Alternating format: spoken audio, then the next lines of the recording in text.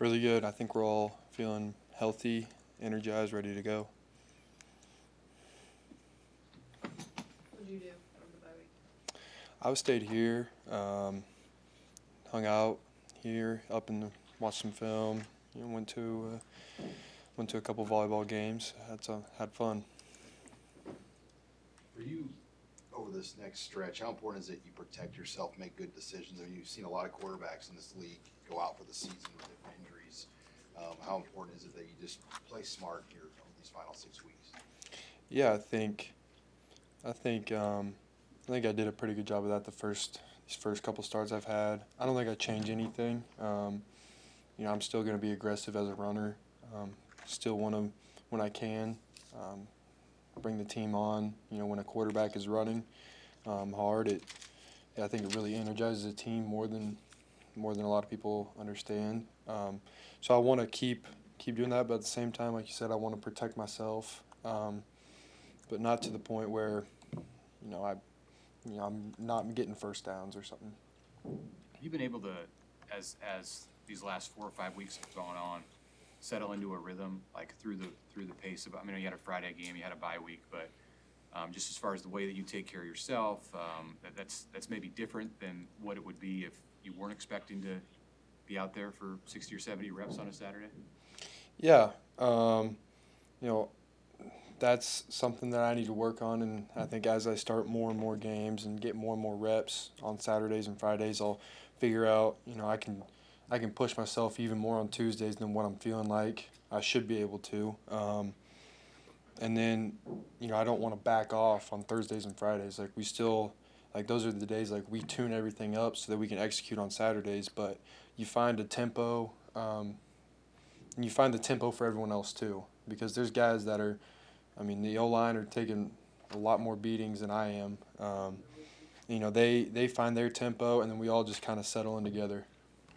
Is there anything about standing here on a Tuesday and having a really pretty concrete idea of what you're going to do on Saturday as far as the amount of playing time you're going to get versus not knowing like you experienced your first couple of starts? I don't think so. And, if that starts to creep into my mind, I need to work on getting that out, because I want to keep preparing the same way I have been the last couple weeks. I want to prepare just like I have been the last 2-3 years. I want my shot. I want my opportunity. So if I get lackadaisical on a Tuesday because I feel like I need to protect myself for Saturday, I think I'm doing a really big disservice to my team. What's your trust level with some of the younger receivers who are being thrust into a more prominent role on this offense now? Yeah, there's a couple young guys that, it's hard, especially when some of them haven't been here. A couple of them have been here since the winter, but when they show up in the summer and, you don't get the summer to throw with them, it is kind of tough. But that's where, we need to treat Tuesday like a game day, because that way, when we get to game day, those guys, they're starting to come along because they've been practicing hard like it's Saturday all week. When it comes to the first drive of the game, how do you think that's gone, executing those plays, staying on script with everything? Yeah, it's been, this year's been kind of weird in that, the first game, we started on the -1 yard line. Illinois, we start on the -1 yard line.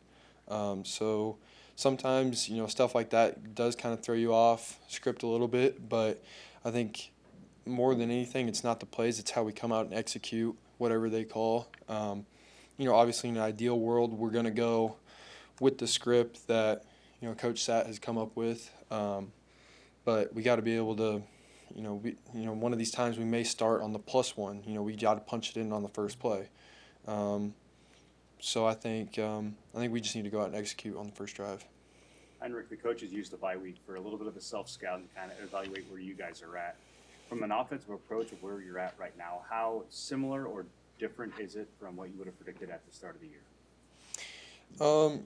I think we saw from spring into the fall that this offense is constantly evolving, just because we have so many dynamic players. We have we have had a couple injuries and guys that need, like we said, need to come along a little bit. And so, when guys like, Marcus go down, that kind of takes away some of the experience on the outside. So you have to kind of change a little bit. But I don't think we're going to shift entirely as an offense. It's just kind of maybe shifting the load a little bit. What have you learned, through your first 4 starts? I think especially on this team, if you take care of the ball and do your job, good things will happen. It's not always pretty. We play in a tough conference. This is Big Ten. It's kind of like the NFL. Like, you got to take care of the ball, execute, do your job, and trust the guys on the other side of the ball and on special teams that they'll do their job too, and find a way to get a win. Coach Rule had said you said a couple of weeks ago that becoming a starter and playing is a product of Coach Rule. If you work hard, you'll get out there and play. And obviously, you're seeing you guys get out there a little bit because of injuries. But do you see that same sort of, mentality or that same sort of theme when they get out there and play that might not have been out there before? Yeah, I think our guys are starting to realize in this program that you gain what you work for. So yeah, there may be some injuries in guys, but I don't think guys are looking at injuries as opportunities. They're looking at, okay, it's my turn now. I wasn't put into this role because of an injury. I earned this because of the work that I put in. And so I think as long as we continue to have that mindset, everyone will continue to grow, and eventually we'll be a really good team. How often do you hear from, you grew up in a couple different places, but you spent your high school years in Kearney. How often do you hear from people now back home in Kearney about your play and just what you're doing? Yeah, it's funny. I get texts from, people that got my number from so-and-so, or, I try to respond to as many of those as I can, just because I know how much it means to have someone from Kearney, someone to represent them. And so that's what I try to do, every time I go out on the field, every time I'm here, every time I'm out in the community. I really try to represent them. Do you hear from former coaches like Coach Harvey or even Coach Oh, yeah. Purdue from a couple years ago? Yeah, I love, talking to Coach Harvey. I try to call him once a week, and he sends me a message, or, there's other coaches too, but try to stay in contact with those guys because they're the ones who, helped me put me in this position. Speaking of volleyball, you took in a couple matches. I know you're laser focused on football, but how cool is it that the volleyball team's got number 1, number 2 this weekend? And I'm sure the football team is aware of that and aware of that team, and the volleyball team supports you guys a lot. How important is it that they have that kind of match after your football game?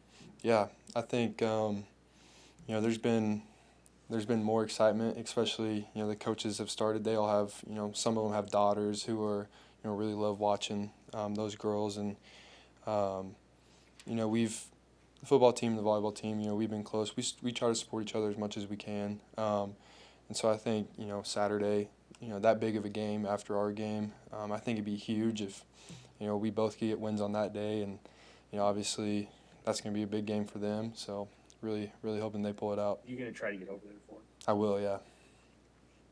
All right. All right, thank you.